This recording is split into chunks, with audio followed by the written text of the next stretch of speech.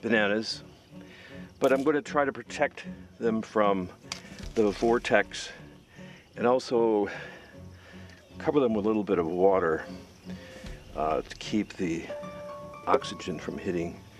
So I'm going to first add them to the water.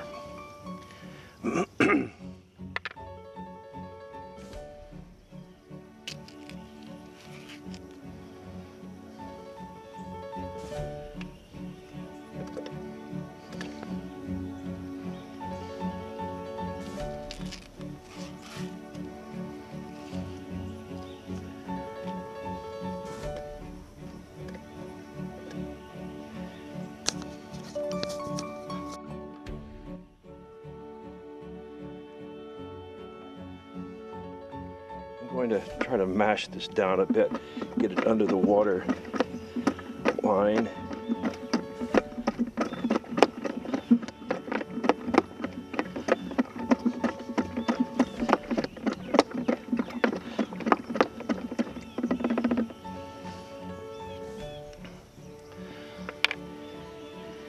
And then start low speed.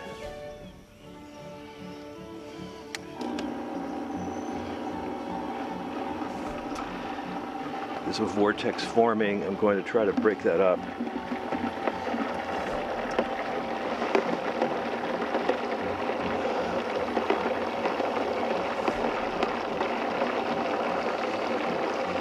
And increase the speed a bit.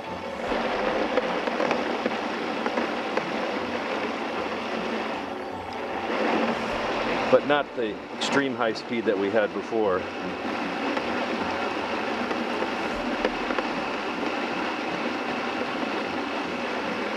Looks like it's pretty well mixed. I'm going to stop.